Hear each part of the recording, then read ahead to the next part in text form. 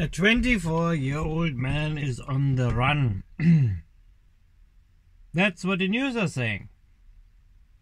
Are you believing it? Me not. You know why? Apart from the fact that my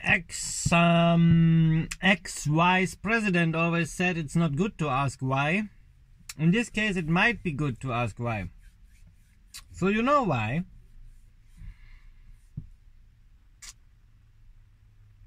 So, if it's such a deadly disease, my people,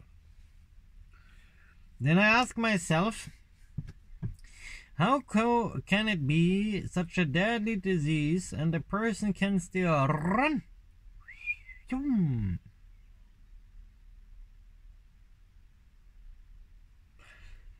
How, if this is such a deadly disease,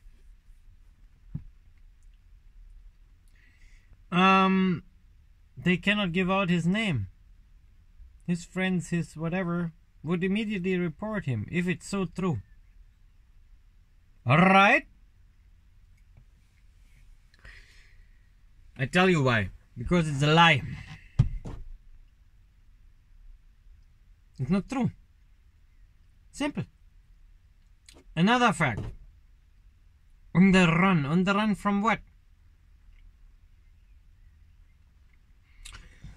If you are here in Europe and tested positive for Covid-19 or whatever this stupid phantom virus is called, you're not forced to stay inside. You should go home and stay home.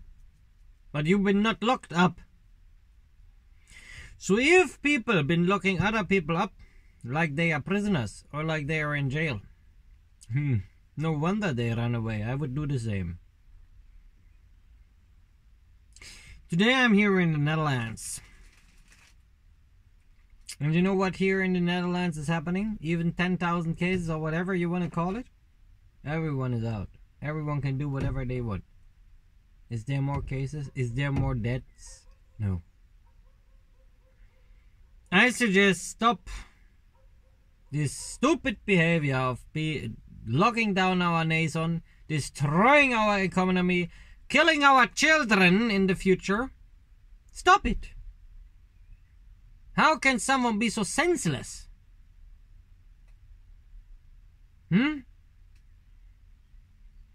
Someone with a deadly disease is running. Yes, and tomorrow is Christmas. Good night.